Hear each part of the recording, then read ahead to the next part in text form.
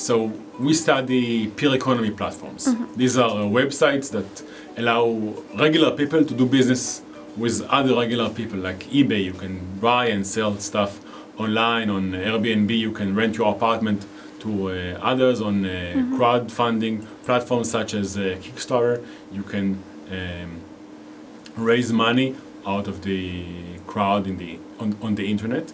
And we studied what is different in peer economy platforms, which is different than other two-sided market, like Amazon, for example. And the real interesting thing happened here is that the players on these peer economy platforms are amateurs.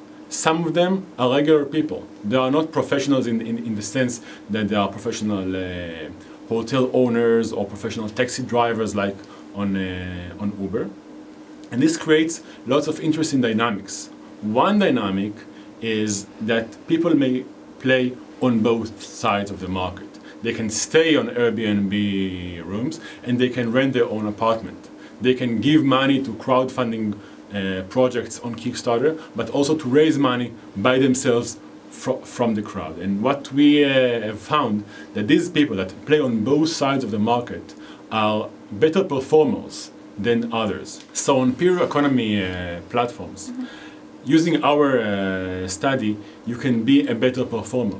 You can explicitly back project of others, and by that increase your visibility, gain further learning and experience about how it is done and how it is better done, and maybe create some reciprocal relations with the community. You give money to my project, I give money to your project.